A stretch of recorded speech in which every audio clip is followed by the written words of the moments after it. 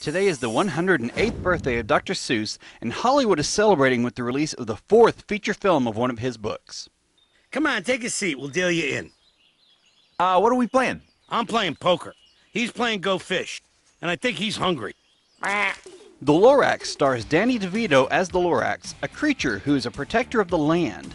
So, Mom, do you happen to know if there's, any place where I could get a real tree? Zac Efron is Ted, a 12-year-old boy who's desperately trying to win the heart of Audrey, portrayed by Taylor Swift. I could just kiss you right now.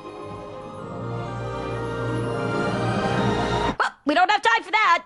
I don't know, we have a little time. It also features Betty White as Grammy Norma, Ted's grandmother. Oh, that's right, I forgot.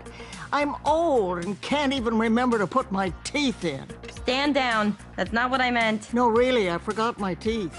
Ted lives in a town that is devoid of anything natural aside from its citizens. He meets and falls for Audrey, a slightly older girl whose main desire is to see a real tree. Determined to make her dreams come true, Ted sets out to find a truffula tree. In his quest, he meets the Lorax and learns what happened to the trees. From the same team who did Despicable Me and Horton Hears a Who, this 3D adaptation of the 1971 book is the most captivating Seussian film to hit theaters yet. The ecological and anti-corporate greed messages are more relevant and of greater value to the world today than they were when they were written more than 4 decades ago.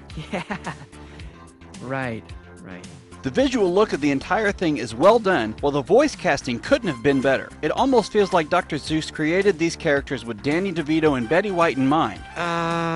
About that. As a matter of fact, Audrey Geisel, the widow of Dr. Seuss, personally asked Efron to play Ted, stating he was perfect for the role. The only downfall I can find in the entire film is a relatively minor one in the grand scheme of the film.